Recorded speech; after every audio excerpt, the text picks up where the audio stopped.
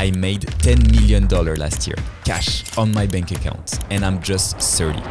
It's funny because 4 years ago I was broke and my girlfriend was paying the rent. All I had was a laptop and a backpack. How did I get there? How could you get there? There's no secret. This is not the story where I tell you that there is this one thing that will help you to become a multimillionaire. This is the story of struggles and failures, falls and learnings, years of not knowing whether or not it will work, but keep trying anyway. My wish is that whoever you are, wherever you're from, you realize that you're only one failure away from what you want in life. True, but you don't know that until you get money. I didn't know that either. I was dreaming of success and how it could change my lifestyle. Great adventures, events, conferences, being known for my success, making a name for myself. Guillaume Houbelch, bonjour. I mean, who doesn't want to be special? But at that time, it was only dreams. As a kid, I used to envy my wealthy friends. I felt like they had it all. Exotic vacations, fancy flats with their own bedrooms. My parents were doing okay and I had everything I needed, but I wanted so much more. Those kids. The ones who had everything. I felt like if I could get their lifestyle, I'll be seen for who I really am. But I stayed quiet, didn't talk about it too much. Having the ambition to make a lot of money isn't quite something you want to brag about in France. So I enjoyed the little things, played basketball a lot and worked my ass off on top of my studies, dreaming of traveling the world for a year. Visit all these exotic places I never had the chance to visit before. And you know what? I did it. Since I didn't have enough money despite years of saving, I decided to leverage the power of social networks. I spent the year traveling the whole world with very little money. And if I was capable of doing that, I was capable of anything. I was unstoppable. And I possibly got addicted to ambitious adventures in the making of that trip. But I learned one essential thing during this year. Happiness equals freedom, and vice versa. In every school I went to, in every internship I got, I always struggled with figures of authority. What's more frustrating than someone telling you what to do and how to do it, especially when their ways are outdated, dumb and irrelevant? What's more enraging than a stubborn manager who doesn't want to hear about new ways to improve efficiency? Coming to that realization, I made a promise to myself. When I come back to Paris, I'm gonna do everything I can to become my own boss, doing things my way.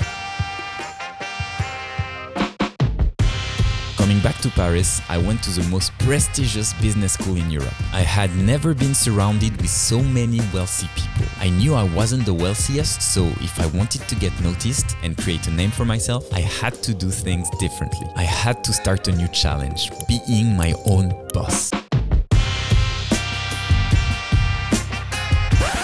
What I didn't know back then is I had no clue about how to build a business. But I went for it anyway. After all, I was in the best French business school, so I'll figure it out. My dad is a graphic designer, so he knows how to print t-shirts. That's it! We're gonna launch a t-shirt brand called Paris Reste un Rêve. I went with 2 friends on Paris rooftops for a photo shoot. In 2 months, I had a community of 3,000 people ready to buy our t-shirts. We were going to make so much money, I didn't want to be out of stocks. At least, that's what I thought. Launching day came. First order from a friend. A second one. A third one. Then nothing. For a month. Nothing. I couldn't believe it. Was it the design? Was it because of my dad? Was it because of the marketing? Did I suck at building a business? Fuck. One of my classmates wants to build an acquisition agency. He wants me to partner up. Not what I had in mind, but fuck it. At least I'll be kind of my own boss, just not totally in charge. We worked our asses off, building our expertise on the #1 problem of any business, finding new clients. We found clients for our clients. Little by little, we saw our numbers grow faster and faster. Our clients were coming to us, random strangers too, asking us to give them advice. What's happening? Am I someone people should listen to? What do I know that they don't? Eventually, while listening to their pain points and helping them, I figured it out. I know how to build relationships. When I reach out to someone, I don't try to sell. I start a conversation.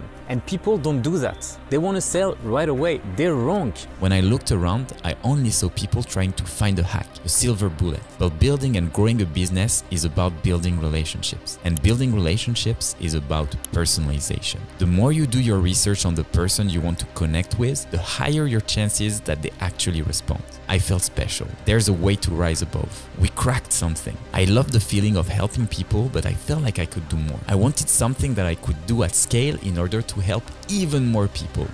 We should build a software. But my partner, well, he wanted to focus on the agency.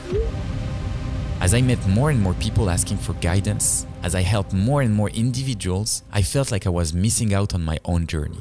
So I sold my shares and moved on. It was time for me to prove myself I could build a real business on my own. I had a project, but I needed developers. I started to interview people on Upwork, a platform where you can hire freelancers worldwide, and decided to start working with a Russian developer and his team. With the money of the shares I just sold, I went to Russia to work with them. During this trip, I almost got arrested, I almost died, and also I almost had an awesome product. After months of working day and night, I ended up with nothing. So I came back to Paris, stayed at my parents in the exact same bedroom I had left to be free and independent a few years ago. I was a fucking failure. I will never build anything alone. My parents were telling me to take a job in companies where I had my internships, but I won't be my own boss. I won't be free. What should I do? I was so fucking broke, so fucking down, so disappointed with myself. I had lost all my self-confidence. What a better ego boost than to go on Tinder. I was gonna uninstall the app when I received a match with my soon-to-be girlfriend. A few months later, she was giving me the keys to her flat. It was 4 years ago. I went back to Station F to surround myself with ambitious entrepreneurs. That's where I met Louis.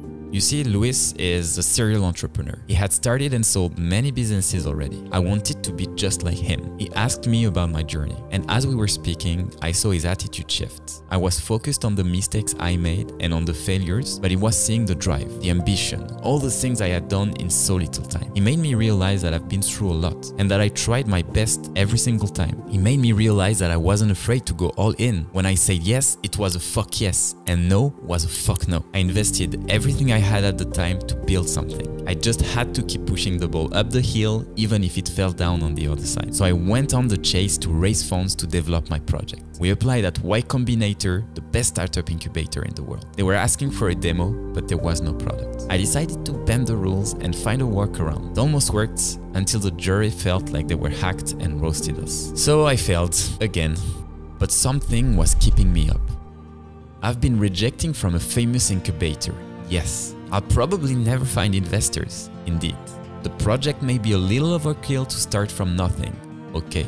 But I was there. I received an email from Sam Altman. I was surrounded by ambitious people and I wasn't gonna let it go. I just had to find a new project, one that we could build on our own, with only 2 devs and not to depend on investments nor funds, pulling ourselves up by our bootstraps. I had to ask myself the right questions. What is my expertise? What problem can I solve that people will be happy to pay for? What do I know that people don't? What can I bring to the world?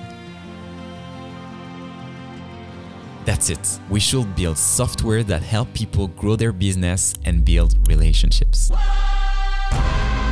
After 2 weeks, Lemlist was born. After 1 year, Lempire was born and I was making more money than my friends. After 3.5 years, Lempire was valued at $150 million. This was last fall, and we sold 20% of the company for $30 million.